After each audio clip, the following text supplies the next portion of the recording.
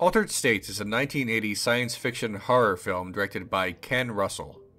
Edward Jessup, a professor, experiments with hallucinogens and sensory deprivation tanks, believing that our altered states of consciousness could be as real as our normal waking states.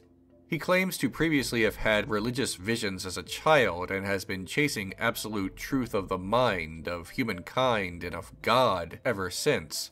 He becomes obsessed with his work, which leads to his being estranged from his wife. In his travels, he discovers a powerful chemical called first flower that wildly changes his perception. Believing this the key, he takes it back to be studied. Jessup takes another dose, this time in sensory deprivation to enhance the experience. He claims that he had a vision of early hominids, and that the altered state of his mind while on the drug is tapping into a long-dead evolutionary memory. After another dose, he transforms into such a primate. Later, during another transformation, his wife is endangered. He somehow fights off his own transformation and saves his wife. Consciousness, from a psychological lens, not a philosophical lens, is the awareness of both ourselves and our environment. Though even when we are asleep, what we commonly call unconsciousness, the fact is that consciousness is still in effect, our brains are still working, and if we are lucky, we dream. But when we are awake and experience the world in ways that are akin to dreams, we are experiencing what is called an altered state of consciousness. Some would say that actually includes dreams, because we are always conscious in one way or another, but most define altered states as a condition that is significantly different, while awake, from a normal waking beta wave state. The film focuses on psychoactive drugs and sensory deprivation, but there are other ways to induce altered states, like oxygen deprivation and sleep deprivation, even hypnosis. There are also involuntary altered states, much of them pathological, like various forms of psychosis. These are all the titular altered states of the film. When Jessup is floating in the water tank in the beginning of the film, he is attempting to reach an altered state. When he takes the first flower concoction, he is here as well. When he combines the experience of taking the chemical with the experience of the isolation tank, same thing. You think man is simply another state of consciousness? There's a body of evidence to support that. Hallucinations, whether induced or accidental, have long been connected to spirituality. The Huichol are indigenous to Mexico, and their religion consists of 4 principal deities: corn, blue deer, the eagle, and peyote, which all descended from their sun god. Up north a bit, the Native American church is often called peyotism, or peyote religion. In the film, Jessup travels to Mexico to take part in a ayahuasca ceremony. The brew is actually part of a spiritual medicine performed by the indigenous peoples of Amazonia. But hallucinations and visions of a spiritual nature are not always said to be induced by powerful psychoactive drugs. In the Abrahamic religions, for example, God used visions to communicate with his people, what Numbers chapter 24 verse 4 called waking dreams. God used a vision to restate the Abrahamic covenant, to give Jacob a vision of a ladder reaching to heaven, and so forth. Nearly the entire book of Revelation is a vision John had while exiled on the island of Patmos.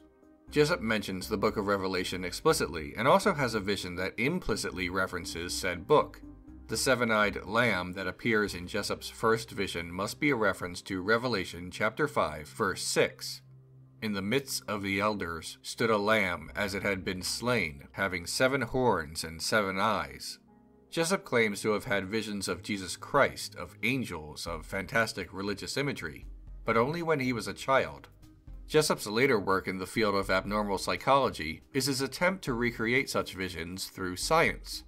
He says that mankind has done away with God, and that they must journey to the center of themselves instead to find answers, to find ultimate truth. He compares this to Buddhism, which does not strictly enforce the idea of a creator God, but still contains some fantastical elements. Jessup's thinking is admonished by his colleagues and superiors, and because this is his story, he is proven right, but studies in hallucinations show empirical data that explains these visions. Scientists have been able to make video EEG recordings in patients who are having seizures and have observed an exact synchronization of their alleged religious vision with a spike in epileptic activity in the temporal lobes.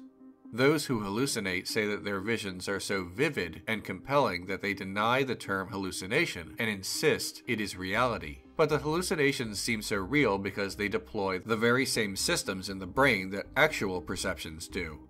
When someone hallucinates voices, the auditory pathways are activated. When someone hallucinates a human face, the fusiform face area, normally used to perceive and identify faces in the environment, is stimulated. Obviously, Altered States does not take this approach. When Jessup has a vision, he remembers the agony of his father's death, which caused him to reject the idea of God, the loss of the father analogous to the loss of the Heavenly Father. Later in the film, he is even further disillusioned, but this time through scientific research, concluding that there is no final truth. And that makes sense. If the universe is infinite, then there is no final truth, just more truth to learn, without end. The search for God by altering the mind has some obvious holes. Accounts of God speaking to human beings suggest that if there is a God and God speaks to people, then God does not require someone to take mushrooms or seal oneself in an isolation tank to achieve such a feat. If God wants to talk to you, then God will. One cannot trick God into speaking by taking the right amount of drugs. Also, the idea that a human being needs to create elaborate scientific creations and drug cocktails to find God suggests a misunderstanding between the realm of science and the realm of faith.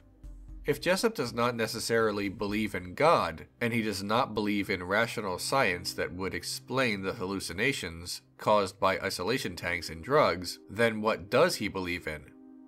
Well, he believes in pseudoscience, and he says it with such authority and sincerity that he practically wills it into being. Jessup believes in some form of devolution, the quackery that states species could de-evolve or should de-evolve. In modern biology, the term is actually redundant. Evolutionary science deals with selection or adaptation that results in populations of organisms that are genetically different from their previous incarnation. Evolutionary science makes no general distinction between changes leading to populations that are less complex or more complex than their ancestors. Instead, evolved species are simply better adapted to their environment. So it's redundant to say de-evolve. Consequently, the term is rarely, if ever, used. Outside of the realm of science, some biblical literalists would say that humankind is de-evolving, meaning that we were once perfect and are becoming less perfect. Ever since we dispensed with God, we've got nothing but ourselves to explain this meaningless horror of life. Jessup's search for a devolved human, a primitive hominid ancestor, is less about a desire to hurdle the human being backwards, but more about proving his theories. He says that memory is energy, and energy does not disappear. He concludes that this memory energy must still exist within us. A lot of this is basically half science, using scientific principles to hypothesize non-scientific ideas. Citing the first law of thermodynamics is a favorite among those who want to stretch hard science into fantasy. The law of conservation does not immediately prove the soul.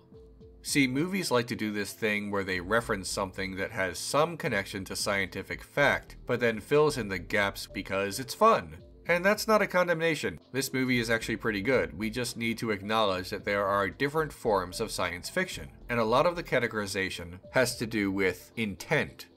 The intent of hard science fiction is to study emerging technology and other future possibilities in ways that are mostly believable.